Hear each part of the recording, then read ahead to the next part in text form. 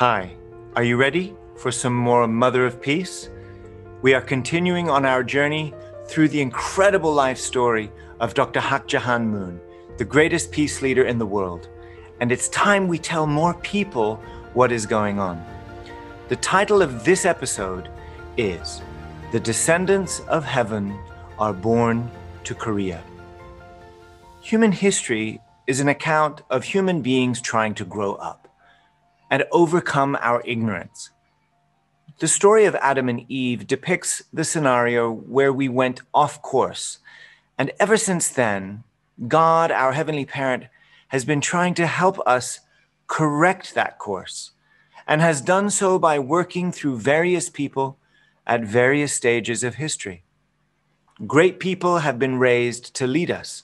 Sometimes they succeed and sometimes they fail and pass on the work to the next person. So how is it that the only begotten daughter and the only begotten son came to be born in Korea? Well, get ready for a journey through time, because today we are diving deep into the part where True Mother shares the history of her lineage. The Korean people are descended from the Donggi race, a wise people who studied the stars and were able to ascertain heavenly fortune. They developed a prosperous agricultural-based culture, worshipped God, and loved peace from the time before Christ.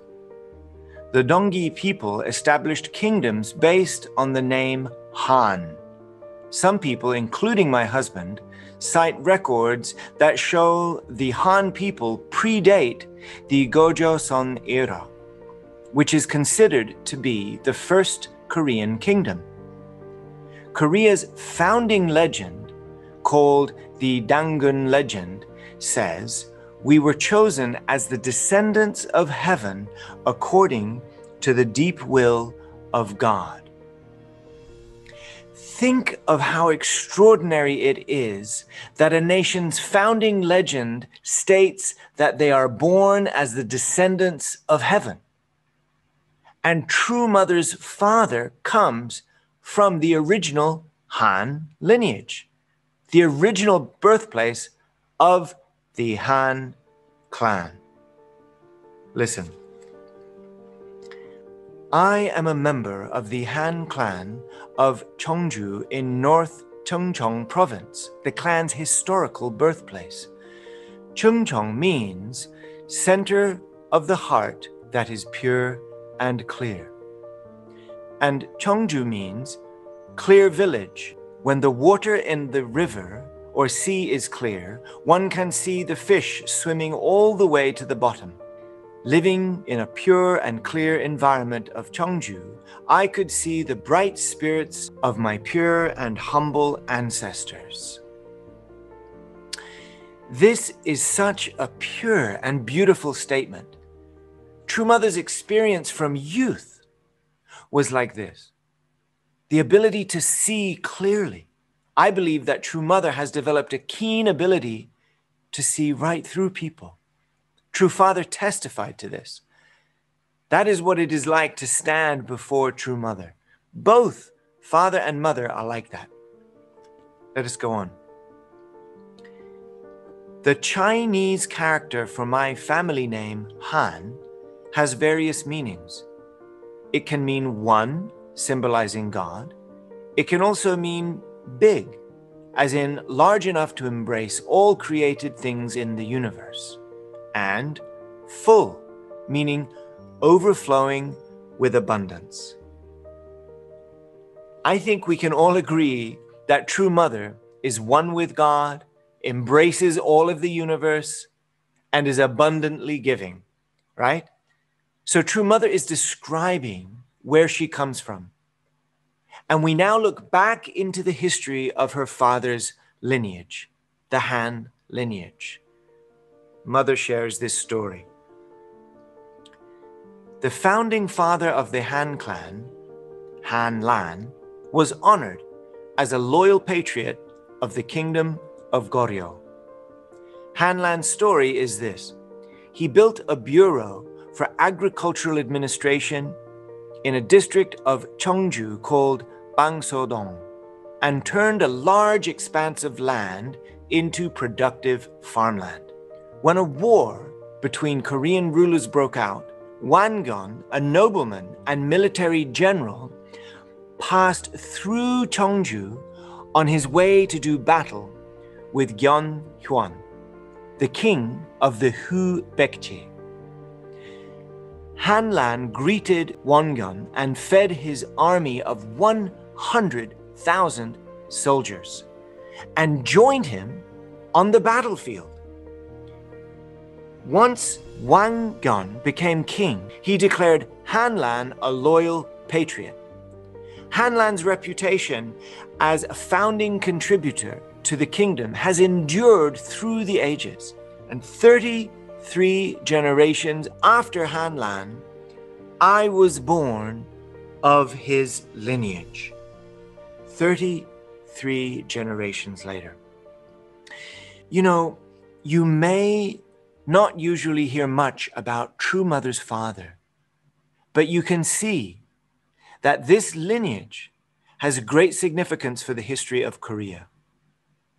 There is also a special story behind the lineage of True Mother's grandmother. Let us read. My maternal grandmother, Jo Won-mo, was a direct descendant of Jo Han-jun, a wealthy scholar of the Joseon dynasty. Jo Han-jun lived in a village of tiled-roofed houses in Cheongju, a community of people who held government positions. Not far from his home was a bridge across the Dalai River. It was once a sturdy bridge made of neatly piled large stones, but over time it had deteriorated to the point that no one could cross it. No one had the time or resources to fix the bridge, and one day a flood swept it away and buried its stones in the riverbed.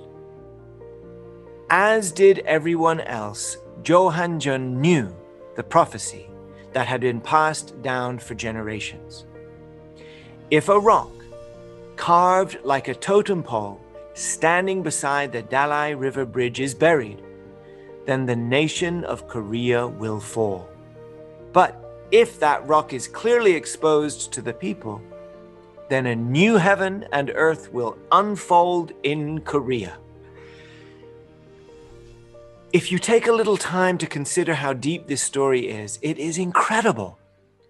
Honestly, for some, at first it may seem like a fairy tale, but think about how incredible this prophecy is. It is just one little bridge on a river and a rock carved like a totem pole, but apparently the fate of the entire nation rests in this story. The Dalai River Bridge was important for another reason as well. In order for Chinese envoys to make their annual trek to the seat of Korea's government in Seoul, they had to cross that bridge. Now it was gone, and the government did not have money to rebuild it. In desperation, officials posted a bulletin calling upon the citizens to rebuild the bridge. Grandfather Jo Han-jun accepted the call and rebuilt the bridge using his personal wealth. How much of his personal wealth? Well, all of it, or almost all of it. It is interesting to note that there were no others named here. Only Grandfather Jo Han-jun took on the project. Perhaps if they all gave something, it would have been easier. But he took on the whole project. This is an example of incredible faith and patriotism. Let us go on. The sturdy new stone bridge was now high enough for boats to pass under. Grandfather Jo Han-jun spent his entire fortune on this task, and when it was done, all he had left were 3 brass coins. These were just enough to pay for the new straw sandals that he needed in order to properly attend the bridge dedication ceremony the next day. That night, he had a dream of a grandfather in white clothes who came to him and said, Han Jan, Han Jan, your sincere devotion has moved heaven. I was expecting to send a son of heaven to your family. However, because you bought the sandals, I will send to your family the princess of heaven. Okay, when you read this, what do you think of? Why did the voice from heaven proclaim that he will receive a daughter of heaven instead of a son? Why? I really want to know what you think about this point. Again, he said, this is what he said, I was expecting to send a son of heaven to your family. However, because you bought the sandals, I will send to your family the princess of heaven. I have heard some discuss that because he kept the 3 brass coins for himself, perhaps he lacked the faith to receive a son, or something like that. Do you follow?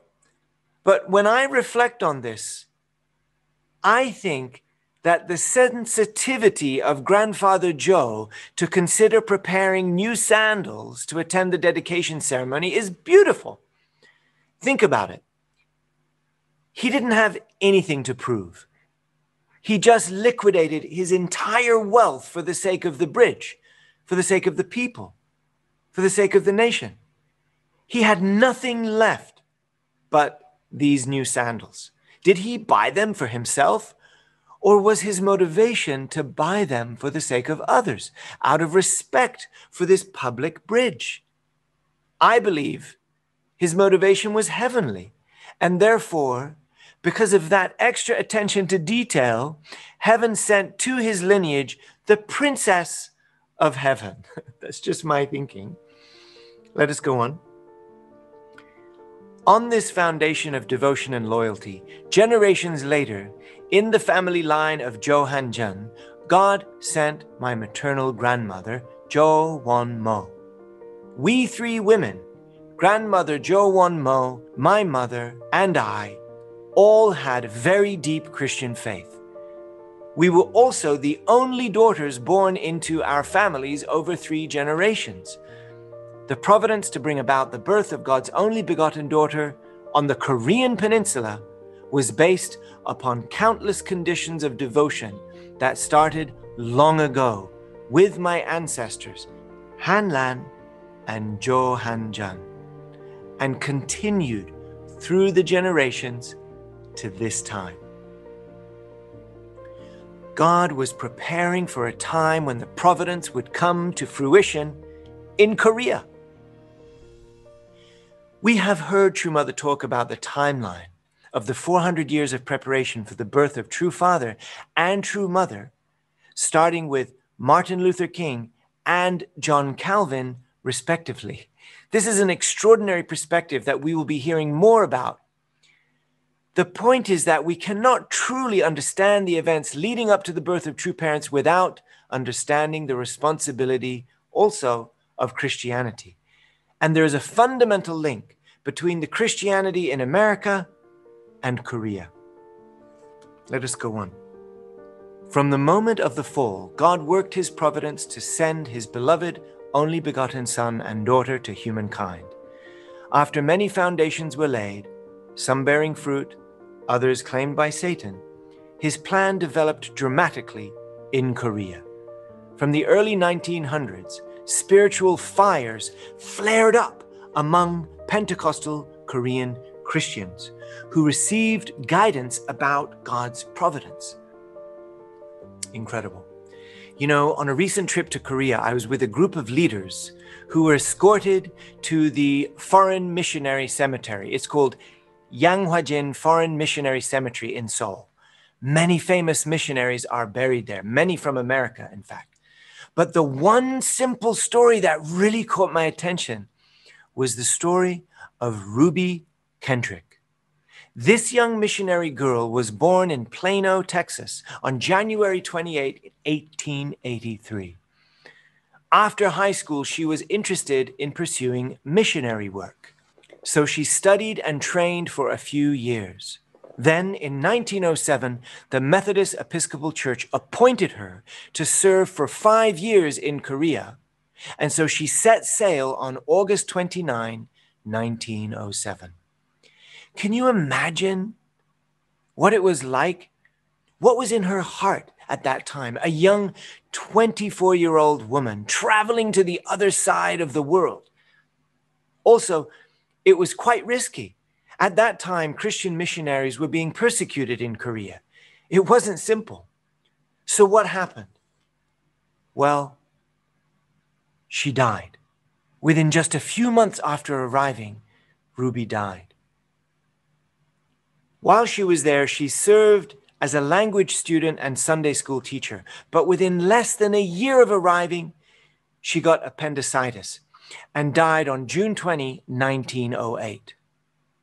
But her last words were, "If I had 1,000 lives, Korea should have them all." Isn't that amazing? She means to say that she is grateful to die in Korea, and that if she had the chance to live 999 times more, she would wish to offer each one of those lives in Korea. How is this possible?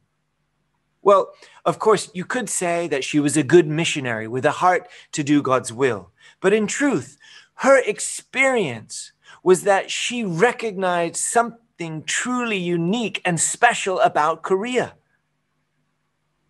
While on her deathbed, she wrote a final letter to her parents. I'm going to read you this letter. In this letter, you can feel her heart. Dad, Mom, this land, Chosun, is truly a beautiful land. They all resemble God. I see their good heart and zeal for the gospel, and I believe that in a few years it will be a land overflowing with the love of Christ. I saw children walking over 10 miles on barefoot to hear the gospel, and the love of God in them encourages me. But the persecution is getting stronger. 2 days ago, 3 or 4 of those who have accepted Christ, less than a week, have been dragged away and were martyred. Missionary Thomas and James were also martyred. There were orders from the mission board to return, but most missionaries are in hiding and worshiping with those whom they share the gospel with. It seems that they are all planning to be martyred. I remember you, Mom, when you resisted to the last moment of me leaving the port because of the stories of hate of foreigners and opposition to the gospel.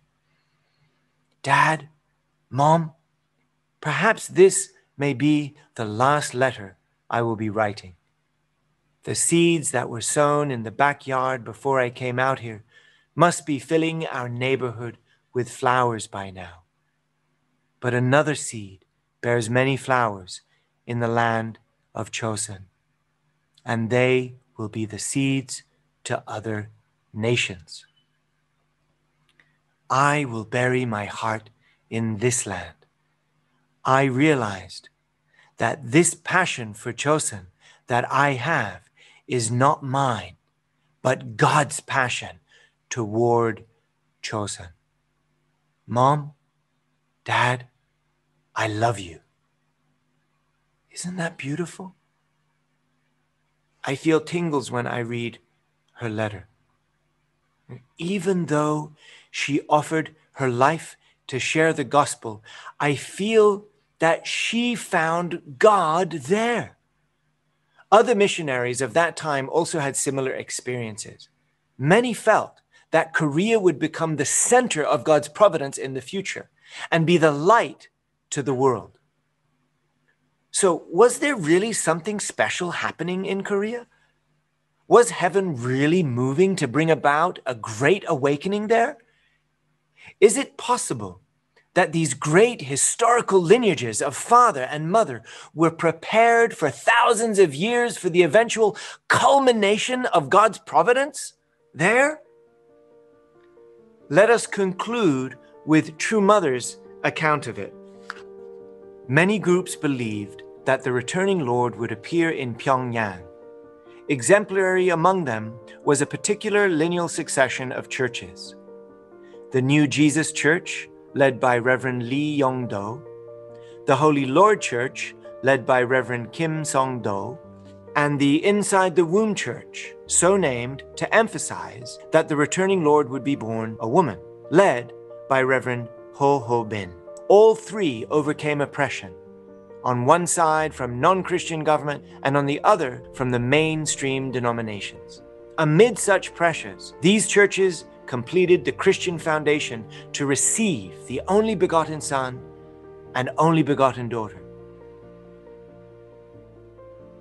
I'm so moved because we understand that despite the thousands and thousands of years of preparation in Korea for father and mother to be born, we also needed the foundation, the culmination of the Christian foundation to conclude there. And it was not easy. There was antagonism from the locals.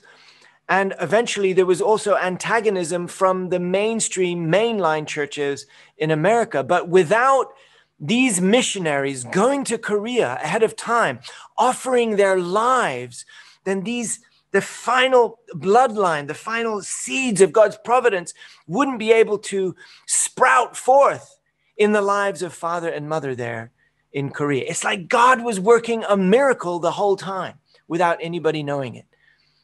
You know, one of the things that I marvel about the life and leadership of True Father is how he captivated the attention of the entire world, trailblazing a global ministry. And all the while, he kept hidden God's best kept secret, the only begotten daughter. Think how many times you saw True Parents and how many times True Father took to the stage as you became fixated on his every word. Think of all the controversy and animosity that was thrown towards him. And all the while, sitting by his side, often quietly, was our true mother, the only begotten daughter. You know the technique that a magician uses to protect their secret is to keep your eyes occupied over here while the other hand is doing something else. Sometimes when I think about True Parents, this is what I see. True Father was completely out there, telling the world, telling the truth to the world, while our mother was right there beside him, protected. I feel the same way about Korea. Who knew? Who knew? Who would have known that such miracles would occur in this land of Korea? Who saw it coming? Even now, do we fully understand the significance of the providence in the land of Korea? Right now, at the time of this message, we are embarking on the final stages of total mobilization for the sake of the heavenly unified Korea. This time will absolutely come. Those of us who are wise will pay attention and support this providence and probably study Korean as well. The descendants of heaven are born to Korea. Korea has already achieved the greatest miracles in human history, and no one else knows about it yet. Only you. The secrets of our heavenly parent have been revealed to you. Until next time, God bless you.